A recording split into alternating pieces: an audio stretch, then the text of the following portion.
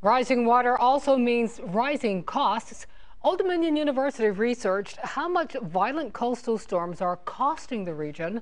Lauryn Moss is on your side, breaking down the numbers and what you can do to ease the burden on your wallet. Roger Hall sits right off of this inlet, and right now it serves as a dorm room for students at Old Dominion University. And even right now, there's some flooding in this parking lot. Within the next century, this whole area could be underwater. Research coming out of ODU projects the cost of recurrent flooding in the Commonwealth, flooding that looks like this within the next century.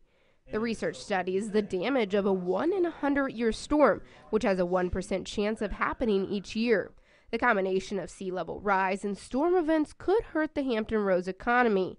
The research suggests sea levels to rise around 1.61 feet by 2040. So if one of these storms hit us in 2040, the damage is estimated at around $1.7 billion in Hampton Roads. ODU economic professor Bill McNabb says the cost of Virginia is much higher. If sea level rise continues and we do nothing about it, how much would it cost people today? And what we found is that it would be roughly about $79 billion, which accounts for almost 14% of all economic activity in Virginia. McNabb says that's if we do nothing. He says there are ways to cut down some of the economic losses, including a carbon tax. In the next hour, I'll detail what he says you can do to help.